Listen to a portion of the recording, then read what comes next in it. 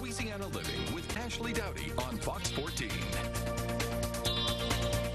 And welcome back. I'm joined now by Dean Alvina Thomas of Louisiana Delta Community College and Dr. Pamela Salisbury of the University of Louisiana at Monroe, here to tell us about the upcoming Martin Luther King Day of Service. Thank you so much, ladies, for joining us on Louisiana Living. Well, thank you for having us. Dr. Thank you for Salisbury, having I'm us. going to start with you. How is ULM and LDCC joining up to honor Dr. Martin Luther King this year?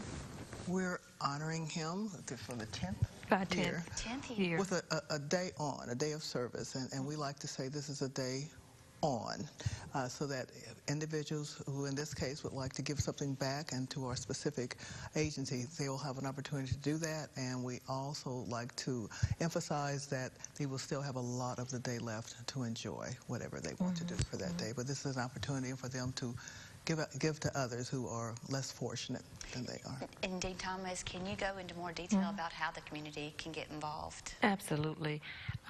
We're asking the community to bring certain items to support the community soup kitchen.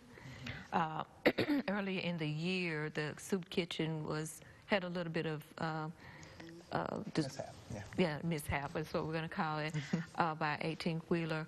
And so we're helping to replenish their food, and we have also a little bit of food items, water items, condiments, and things like that to help them with. They feed over 80 to 100 people daily, so we want to help with that. And how can the people donate the food? Where do they need to bring the food, Dean Thomas? Well, on the day of, which is Monday, January 21st, from 9:30 to 11:30, they can come to Louisiana Delta Community College, and they can bring their food items, but they also can help us organize, coordinate, box up the food items, and then deliver them, those items, to the community soup kitchen. Dr. Salisbury, I know you're in need of volunteers. Oh, well, we are definitely in need of volunteers. And as Dean Thomas said, individuals who would like to contribute, they can either bring, like right now, they can bring items to either Strauss Hall, the second floor of Strauss Hall, which is ULM's campus, and they can also bring them to Delta. And one of the most important things is that we have something to give to the community soup kitchen. Sure. So if individuals who want to donate, and they perhaps maybe they're going out of town, not going to be available to be there on the 21st of January, they can right now bring us items that Dean Thomas has mentioned, so that this community soup kitchen can continue to provide food for individuals. And they can bring us the carriers that, you get to-go plates in.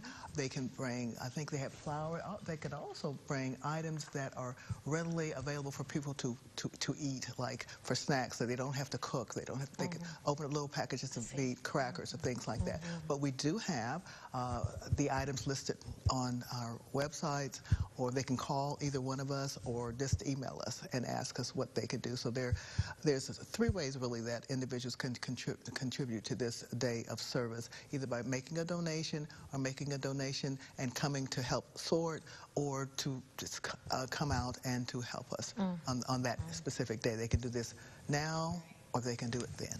I think it's awesome that the LDCC, Louisiana Delta Community College, and ULM have joined together for 10 years now to make a difference in our community for Martin Luther King Day. Thank you so much, ladies, for all you do and for joining us today, and good luck. It's our pleasure. Thank you. Thank you for having us. Thank you. And that's all the time we have for Louisiana Living. You can find more information on our Facebook page or our website. Have a great evening.